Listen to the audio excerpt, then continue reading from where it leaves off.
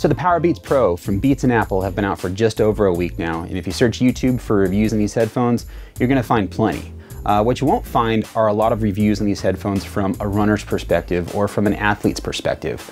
I'm a runner, I've been looking forward to these headphones coming out. I came from AirPods, and I gotta say, I really like these headphones, so let's talk about them. So before we talk about the headphones, I wanted to give you a little bit of a history on how I got into running. I got into running in October of 2017 after I got the new Series 3 Apple Watch with cellular built in, and I got some new AirPods too.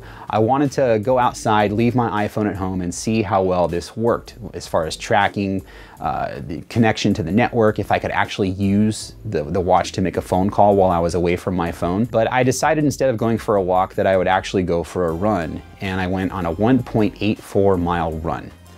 That run was probably the longest time it ever took me to do 1.84 miles. Now I run every day and I'm much faster than that. Fast forward to where we're at now, I try to run at least 3 miles a day, and so far I'm doing pretty good. I've kept the weight off. I lost about 75 pounds since I started running in 2017.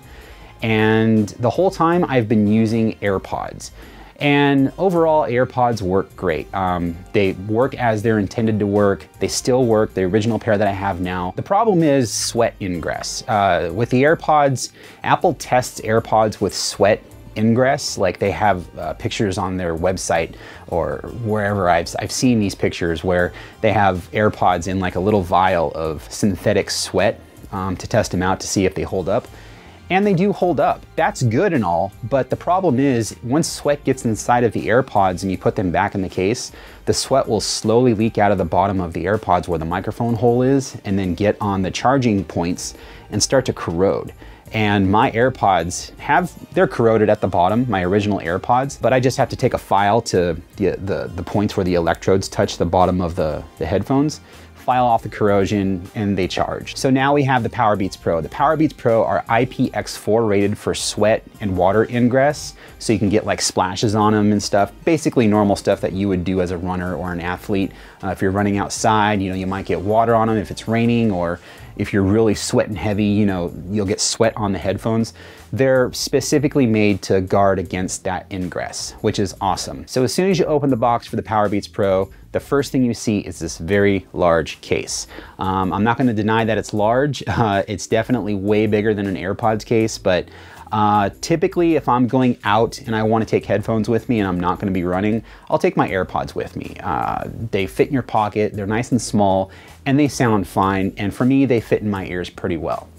But these are built more for a purpose. These are a tool for athletes, I think, and people that are active. You can buy them just as headphones and they work great, but just keep in mind this case is big. It's not gonna be as discreet in your pocket as an AirPods case would. It looks kind of like a growth in your pocket if you wear somewhat tighter pants. If you wear looser pants, they'll probably be fine. And the case is big for a reason. Obviously, it's got to store the headphones inside of it, and the headphones sit in there nice and securely. Magnets hold the headphones in. It's really nice. Talking about those charging points, you see these little silver divots in the bottom. That's where they like slide on and charge onto the electrodes. They have these little nubs on the inside of the case, and what those nubs are there for is to ensure that the headphones are aligned with the charging pins. So they do have magnets that keep them inside and help align the headphones to the charging pins. But if you have it in the case and you don't quite get it on the pins, once you close it, those little nubs are gonna make sure that they get pushed down to the proper position, so you don't have to worry about it. The case has to be big enough to hold these things. They wrap around your ears, so obviously this hook is gonna add a lot more size to the case because it has to store the hooks in there too. But like I said, I don't mind it because the case has a battery built in. These have up to 24 hours of battery life when you take into account the 9 hours of battery life per headphone, and then you can get, I think, 3 charges out of the case. One thing I don't like about this case is that it does not have Qi charging. These headphones are $250, which I think is kind of steep since they don't have Qi charging. You can get Qi enabled AirPods for $199. And I really think they're worth it. AirPods are great. So I think these could be a little cheaper since they don't have Qi charging, but if they had the Qi charging, I would say $250 is a great price for these headphones. Also in the case, you get a lightning cable that's black, and I believe the only other place you can get a black lightning cable specifically from Apple is if you buy an iMac Pro. This does have a lightning charging port. It's not USB-C, which I'm kind of disappointed by, although I don't have that many USB-C devices.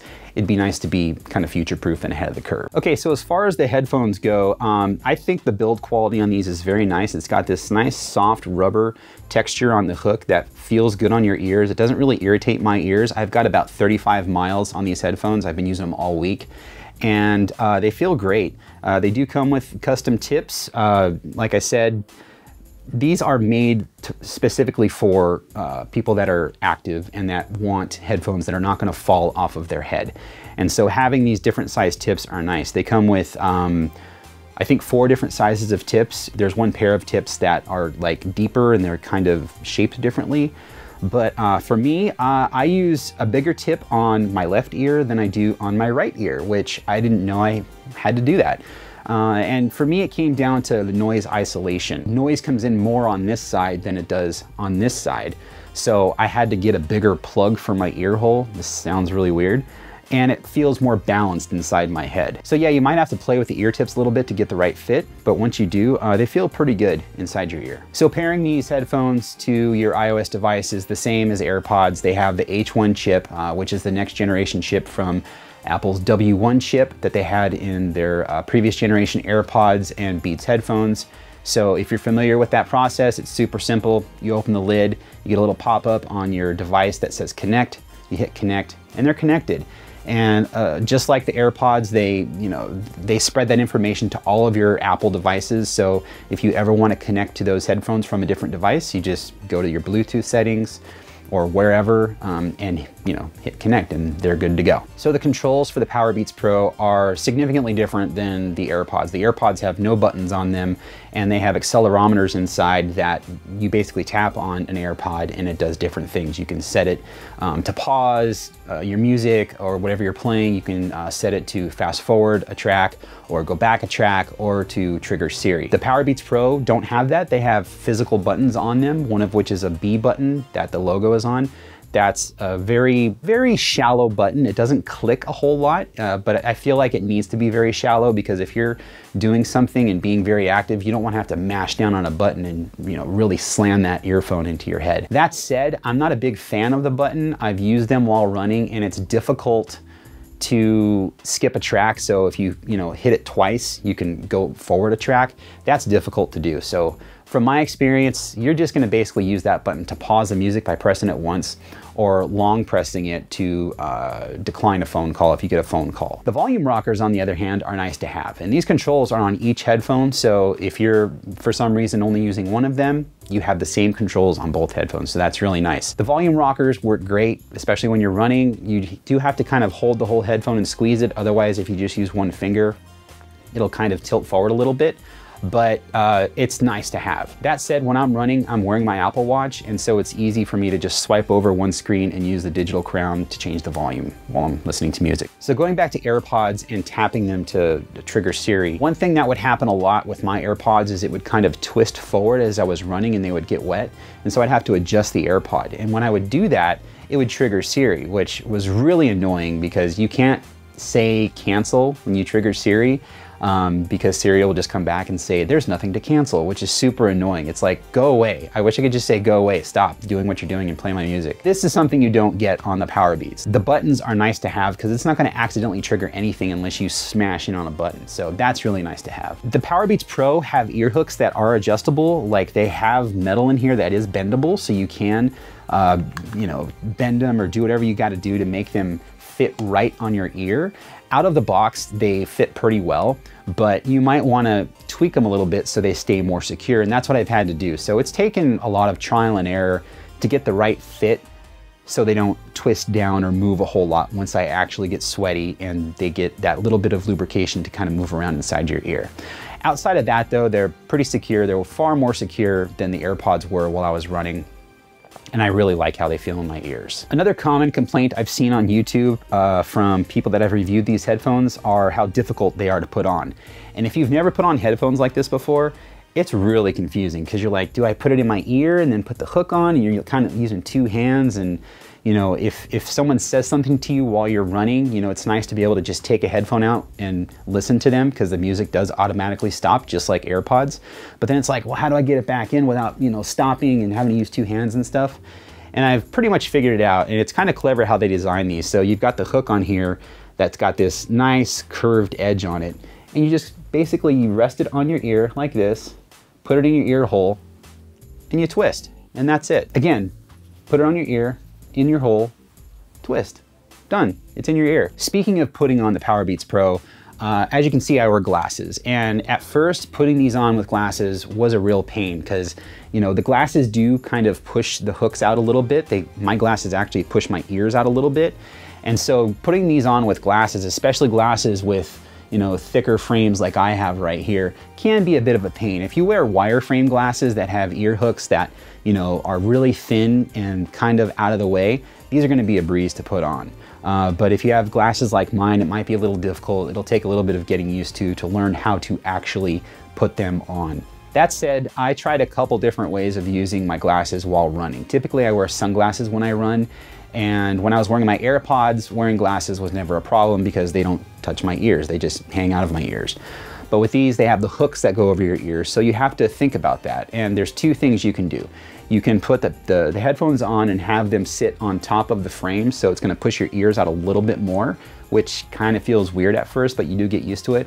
Or you can put the glasses on top of the hooks of the headphones, and that works okay. But once you start running, and if you're listening to like quiet music or a podcast or something, your glasses will kind of rattle on the ear hooks, and that'll go straight into your ears, and it's really annoying. So my recommendation is to, you know, get glasses that have wire frames, or if you have glasses like mine, just put them underneath the hooks, so the hooks are on the outside of the glasses, and you'll get used to the way they feel, and they feel fine. Or just don't wear glasses at all. So just to kind of wrap everything up, I wanted to give you some general thoughts on what I think about these headphones overall. As a runner, I was looking forward to these headphones coming out. I love the headphones. I'm still getting used to the way they fit, and I'm still kind of tweaking the ear hooks and making everything perfect. But I think for runners and athletes overall, they're gonna be great, especially if you're into like high intensity interval training or something like that, where you're constantly moving around and, you know, maybe AirPods would fall out.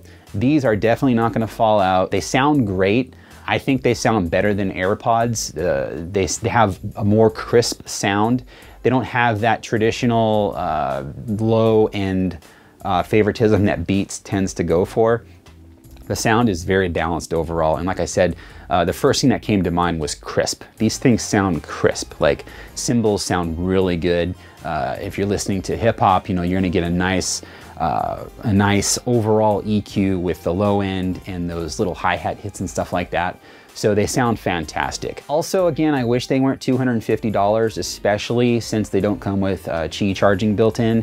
If they did come with Qi charging built in, I would say that price is fair, because the AirPods are $199 with Qi charging, and these are, you know, made for a different group of people, and they are, I think, better headphones than AirPods. So for 50 bucks more and with Qi charging, that would be a great price. The H1 chip is a nice step up from the W1 chip. One thing with AirPods that I never liked, the first generation AirPods, is how long it took to connect to other devices. And this is very first world problems kind of thing, but it would take usually 10 to 12 seconds to connect to a different device. So if I was on my iPhone and then wanted to listen on my iPad, it took about 10 to 12 seconds. And now with the H1 chip, it takes 3 to 5 seconds. So it's almost seamless. It's really, really nice. So I like that a lot. And this has to be said, there are definitely cheaper options out there for runners, especially if you want the same style headphones. You might have a wire in between the two headphones, and if you're okay with that, that's fine. I got into running 2 years ago. I never ran with headphones that had a wire, so I'm kind of spoiled, and I don't know if I could. I know for a fact that I don't like the wire that's on the back because it's dangling and hitting my neck, even though you can cinch it up to, you know, keep it from hitting your neck as you run. I just like having truly wireless headphones on as I run. So again, the Powerbeats Pro for me are right up my alley. Like, they were specifically designed for exactly what I wanted, and they're awesome. Something else I've thought about is if Apple came out with like a sport version of AirPods, I might be compelled to buy those too, because I do like the smaller form factor of AirPods.